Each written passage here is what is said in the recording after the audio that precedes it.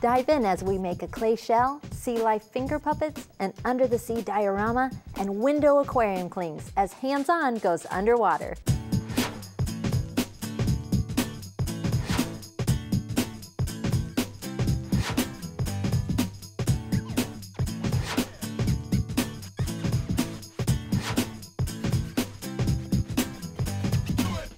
Hands-On is made possible by Elmer's Products Incorporated, manufacturers of a variety of adhesives, arts and crafts, and office products for use at home, school, or business.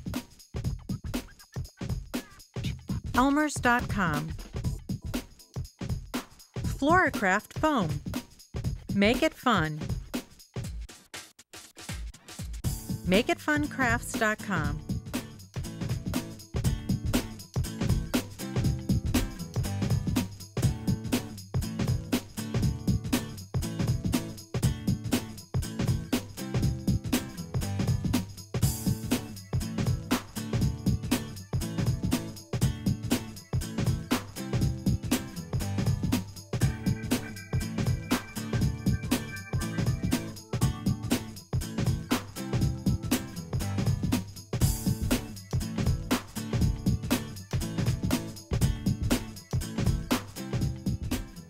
The sea and underwater holds lots of surprises. There are fish and plants in beautiful colors, and who doesn't love a vacation at the beach?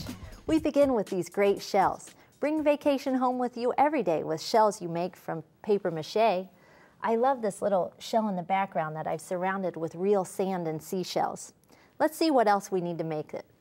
You'll need some sand, some shells, paint pens, decorative paper, a foam egg, instant paper mache, a shadow box, some thick glue, acrylic paint, and a craft knife to cut your foam. The first thing we're going to do is cut our egg in half. And we've got our sawing motion going. We're just going to try to saw it as evenly as we can. Now the next step is kind of crazy, but we're going to take the thinner of the two halves and then smush it between our hands because we want to get this thing as thin as we possibly can, because our shadow box is only so deep and we're going to build up the thickness with our clay. So you want to just mash that down, taper the ends a little bit, and then mash it down again. And we've got our seashell form. The next thing we're going to do is mix our paper clay. This starts out looking like this, powdered paper, but then we're going to add a little bit of water to it. And you can find the instructions in the box. And you're going to mix it with a spoon or a fork, or I'm going to protect my hands with this glove. And you would just keep mixing that until it's consistently mixed and looks something like this. I've got some ready for us. Now you're going to pat your clay over the foam like so. And you just want to kind of smooth it out. And this is kind of cool because the glue is already in our paper mache, so we don't have to add anything, and it's already sticky. Just smooth it out. You can use your finger and some water to make the clay really smooth. And then you want to add some lines to give it that seashell look. And you would just keep working your way on around the edges, adding clay as you go. And then when you're finished, you're going to set it in a nice dry spot to dry, somewhere where it's not too humid. And we'll work this edge a little bit more. And you can see in front of me, I've got one ready to go that's already dried out. I've got a couple here, actually. Now let's make it into a real seashell. Once you get your dried piece, you're going to add a little bit of color. You can make your seashell whatever color you want. I'm going to use an off-white here. Oops, I got a little clay on my hand here. And you're just going to brush this paint over. Now the cool thing about these is they're really lightweight and you can't break them. So you would just keep brushing paint over, and you can kind of blend it in like you go, as you go. And you can add some orange on top of that, and it looks really cool when the paint swirls together like this.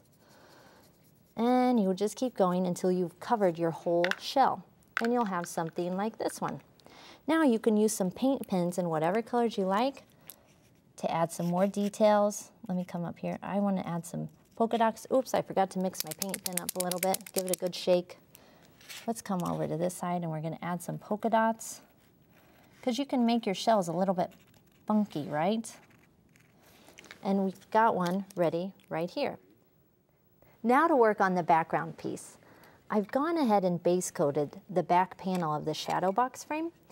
And base coating simply means just giving a coat of paint like the brown for the sand, the blue for the water, and light blue for the sky. To add a little bit of detail, you can use paint pens to draw some plants. I'm imagining these kind of things growing along the dunes, which is a sandy park up in Michigan that I go to. And you can add as many as you want. You can add some short little spiky ones. And then take a look at this one that I've really embellished with a little bit more paint and some other colors of paint pens. Now to finish off the shell, we're going to just put a little bit of glue on the back piece. And I've just cut this little circular, half circle piece from decorative paper. And then you're gonna add a little bit more glue to the back of your shell and set that in place. And then let's take a look at our finished sample. I've painted the frame to match the inside piece and then filled the bottom with sand and more shells. If you don't want to make the whole shadow box, you could make this sweet little pearl necklace. This is the shell. I just poked a hole in the top and stuck a chenille stem loop so I could make it into a necklace. What if fish could talk? Reese is back with this finger puppet to create an underwater play. I just love this thing. It's so fun. Now, as I understand, there's actually more than one puppet here. Yeah, this is a 5-in-1 finger puppet. Okay, so show me how it works. You've got your seaweed finger puppet. You've got your 3 little posable fish that come on and off. And then you've got the big fish. The amazing master of the sea. I love his fantail. Let me see. So cute. Okay. Adorable. So I've got our materials ready. So we're going to need some tape in sheet form, some hook and loop dots and strands, strips, scissors, a compass, some tape in roll form, a ruler maybe, some chenille stems. Are we good to go? Good to go. Okay, Let's do it. Show me how to make the base of these puppets. Okay, so this base is really simple, and you can use this to make a variety of different animals or finger puppets, but you're basically just gonna make a simple rectangular base. And I'm gonna show you how to do that right now. So you start off with a long strip like this. Oh, I like this. It doesn't even stick to the mat though. Yeah, this is really the perfect work surface for this kind of craft. So then you're gonna fold it in on itself like so. Okay. And it doesn't have to be perfect, as long as you get it somewhat in the middle like that. Okay. So you've got a piece like this, and then you're gonna fold that over, and you're gonna secure it with 2 pieces. So easy. And all the measurements are going to be on our website. Oh yeah, just go to the website, it'll explain every step in case you didn't catch it the first time, but super simple. And so then you're just gonna take your second piece, that's a ripped strip, so it's half a strip, fold it around, and then you would just trim that. Like so. And repeat on the other side. Right, I've got this one right here, so that basically gives us our base. Now, show me, this is the fish's body, but then you've got this really neat tail. Yeah, and there's a great way of how you make the head. So you would attach the tail, right? Another piece on the inside of the body. So you just put it on there, and then okay. But I kind of lost you here. On the fan part, is this, do we just kind of fold it back and over like a paper fan? Oh, let me show you how to make that part. Okay. So you would start off with a strip. More tape. More tape. In roll form. Okay. Yeah. So actually, you're going to use 2 strips for this step. Okay. You've got that one.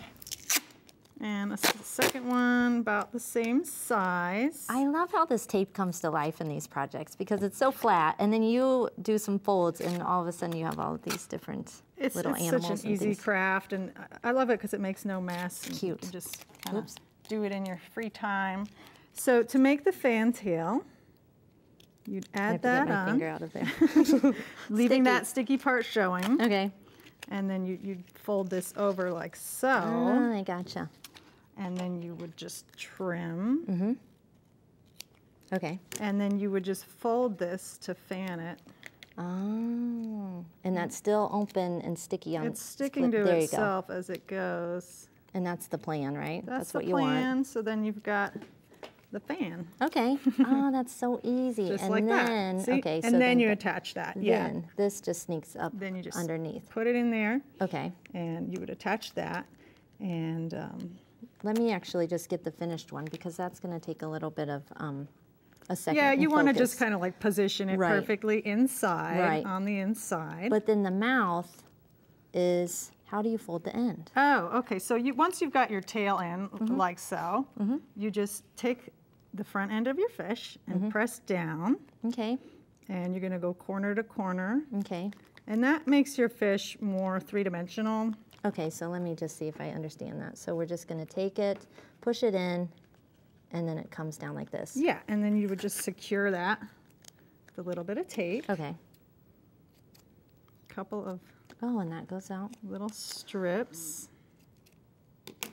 All right. To secure it. Okay. And then you can do the face. Yeah, and you've got a few pieces laid out. This is pretty easy. It's just silver tape and then a black tape dot. Yeah, and I went ahead and started this. So I just cut a piece of black duct tape sheet, put it on there, and then you can just cut around it and trim. And you can do this by eye, or if you like, you can measure it out perfect with a compass. Right. Or you can even use googly eyes if you're really precision. short on time. Okay. So, the next thing I just love about these are the plants. Oh, yes. Okay, let's So scoot fun. our fish over. Make a little space. All right, swim over here, buddy. So and then these we've are got also some. really easy to do. Okay. So we're going to make these little seaweed forms using duct tape and chenille stems. Right. So all you're going to do is take got a the roll tape. green. And you could use other colors if you want to have really exotic sea plants, and you could embellish them different ways. So you're going to take a piece that's slightly longer than your stems. And you can do 2 or 3 at a time, but you want it to be a little longer. Again. Perfect. Okay. And then you're going to lay these on top. In parallel lines. Makes sense. You see where I'm going with this? I sure do. And then you're going to sandwich that with another piece on top. Right. But just for the sake of time, I've created one over here. Thank you. With 2 of them. Okay. And then all you're going to do is cut that out. And you want to kind of get some curvy lines here, right? Yeah, you don't have to be very straight, which is great, because in nature, I think there are no straight lines in nature. At least I've heard. That's what I like to say when my art's not perfect. But perfect, yeah. Perfectly imperfect. So once you get these cut out, then you're going to have kind of these long pieces, but your plants are not like, we aren't having them this tall. Oh, Did yeah, you fold so them? let me show you how I fold that. So you just take the rest of these. Okay. And, could do it a little cleaner, but for now I'll just show you. So you've got 5 in the different colors, and I kind of fanned them out like so. Okay. And I think I even made some shorter, and you could play around with it to see how you like, floral arranging. And then you've got your little green finger puppet base. Just gonna lay that all on top of there. Right. Take another piece of tape. This is so easy. It's really easy and and fast. really fun. So while you're taping that up, I just want to kind of get this other little fish over Sure. here so we can talk about this one. This one is just another, you've cut out some pieces in cardstock and then sandwiched them in between some other colors of tape, and you put a little bit of hook and loop on the back, and so they just come over to the, they can swim on over and hang out or not. Little hook and loop fasteners, and then you can rearrange them, and then you can do some layering, and so then you just lift this up. Okay. And that's it, and then you can... We're ready to swim. Well, yeah, you can, arrange your seaweed, which for me is the fun part. And then you add more hook and loop fastener. Yeah, cute. And on your fish, on his fin, you would add a little hook and loop fastener, just cut the fin out of tape, and you're ready to go. And you can make other animals too. I love this. This is so fun. Thank you. Thanks so much. create this colorful diorama of your favorite under-the-sea creatures and a few imaginary ones too. We've got some colorful bottom sand made from glue sticks as well as brightly colored fish. Let's see what else we need to make it. So you've got your decorative papers in all different colors, a tape runner, multicolored glue sticks, cupcake wrappers in all different colors, maybe some clothespins here and there, blue cellophane, a tri-fold display board, some thick glue, and we're ready to go. So the first thing you're going to do is lay your display board down. You're going to open it up and lay it down on a roll of cellophane. And then you're going to wrap the cellophane over the back of the board. And I've got mine ready right here. I've put the white side of the board behind the blue cellophane so it shows up nice and brightly. Now, when you are folding it over, you're going to bring the edges over, and then before you seal at the sides, you need to make sure it's loose enough so it can still bend, just like this. If you wrap it tightly like a package, it won't be able to bend. So we're going to make sure that's loose, and then you're going to zip up the sides just like you would a package. Now, you can go ahead and cover up all of the backside with the decorative paper. And I'm using a tape runner that's basically double-sided tape. And you can put your pieces into place. And some over here. And you would just finish that off. Now let's jump to the other side where we get to start decorating with our fish and plants. Now on our website, you can find the patterns for all of the sand and plants. You can kind of make these up as you go too. To color these in, you're just going to use these multicolored glue sticks and just smear the glue over the outline. And since this is all in our imagination, we can use some different colors. And I love how when you put those side by side or overlapping, it makes new colors. And then you would do this for all of your bottom pieces and plants. Set it aside to dry, and you'll end up with some pieces like this once they're cut out. Just like this. And you would cut out the outlines. And now we can start gluing these pieces in place. So we're going to use some thicker glue to do that. And just going to add a little bit of glue. And you can put another plant right here. But you get the idea. You're going to build your whole bottom of the sea. Now let's take a look at some fish and how to put those together. There's lots of different fish patterns on our website. And I want to just show you the basic construction of one of them. Let's look at this little fish. We've got 2 hearts for the body, a teardrop for the body. It's a heart for the head, excuse me, and a heart for the fin. And then to make an extra little 3-dimensional fin, we're just going to use cupcake wrappers. And you just cut in. We're using the crinkled edge of the cupcake wrapper. And you would just remove that whole circle. And then you can cut the piece into little fan-like wedges.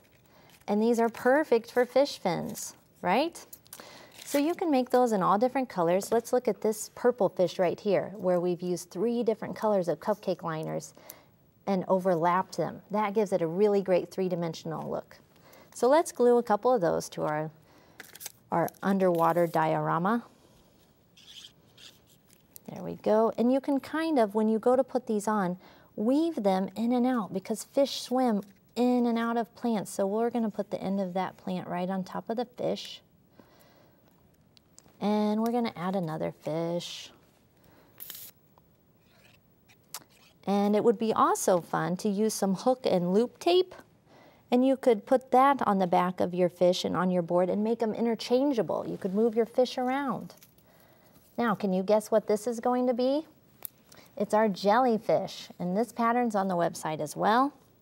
And to make this, you're going to just put a line of glue on the back, add some tentacles, and these are just little strips of paper that are cut in wavy lines. Very easy to make. And you can add a lot. If if you've ever seen a jellyfish, it looks like they have thousands of these. And I'm gonna add one more, and you can slide them around to get them exactly where you want them. Let's move those over. And then let's add a little bit more glue here. Here we go. Now this is going to be a little tricky to flip this guy over, so let's get right where we want him to go. Okay, and we got him. Press him into place. And now we're going to add a little bit more dimension with these strips of cellophane. You can cut these out and then just use the blue glue stick to adhere them to the background piece. Now these are the same color as that you wrapped your board in, but when you put two layers together, it just makes it look a little bit darker. And you can add as many of those, and you'll want those to kind of weave in and out of your pieces too. Now let's take a look at our final diorama. You can see you can add lots and lots of details. You can even take a permanent marker and add some more ripples. Any window or mirror becomes your aquarium with these Klingon shapes. Let's take a look at the hands-on window. You've got these crazy wave borders at the top, and then down under the sea are all these sparkly aquarium fishes. Let's see what we need to make them. You're going to need some wacky straws, permanent markers, semi-transparent vinyl, paint pens, glitter pens, wiggle eyes, the page borders, suction cups, some thick glue, and a hole punch. Let's get started. Okay, the first thing you're going to do is cut a small piece of vinyl. And then on our website are lots of shapes, like fishes, the jellyfish, a crab, and a turtle. Print out your shape and then lay your vinyl piece right on top so we can see what we're doing. And then you're simply going to use permanent markers to color in the shape. And you want to try to stay in those lines. And you can, of course, make the fins different colors, whatever you want. But I'm going to color in the whole thing yellow and then add some details with some other colors. And I'm coloring. Make sure we get all the way to the edge. You could even come up with your own imaginary shapes. Lots of things live under the sea, and you could come up with your own fish varieties and plants. When you're done with that, you can take some red and put it right over the top, and that'll blend right in and highlight our fins. You can also, this is my favorite technique, take a paint marker, make sure you give it a good shake before you start, and then I'm going to add some polka dots. And these kind of remind me of scales. When you're finished, you can brush on some sparkle with a glitter pen.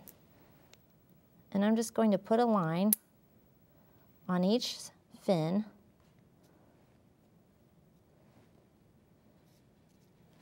And this is best to use over the permanent marker sections, not with the paint pens, because the paint pens require a little bit more time to dry. But you're just going to brush this out, and you can leave it a little dimensional. It doesn't have to be smooth. I love the sparkle. And then we're going to do the fins. And after it dries, you're going to have something that looks a little bit like this. Now I wanted to show you the jellyfish because it has a few extra parts and pieces to it. But you see I've got my thick, sparkly layer, and now it needs some tentacles. So to do that, we're going to make these crazy straw pieces that are stretchy and springy. Now, we've got this special tool that cuts the straw in a spiral, and you're just going to feed it in one direction, and once you get it started, you can just loop the end of the handle around and around and around and around, and you see how that's cutting the straw to make it crazy. So next, we're going to need to cut this out before we add our straw tentacles. And we'll get all the way around our loops here. I used purples and blues for this jellyfish, and then I love the way the aqua tentacles look with the sparkle. It brings it all together. Before we forget, all of these little characters that I have in my window aquarium have eyes. So you'll want to use some thick glue to put a couple wiggle eyes on. Isn't that cute? Now we'll flip it over, and you can use the same kind of glue. Put a dot on each end, and we can glue some of these in place. And you'll want to leave that to set up for a few hours, if not overnight, because you want those to hold nice and well. And then the last thing we need to do is give it a little bit of a hole punch. And I've got one more little friend to add to our window aquarium. It's this cute little sparkly crab. So let's go ahead and add him into the mix. And that completes our window aquarium.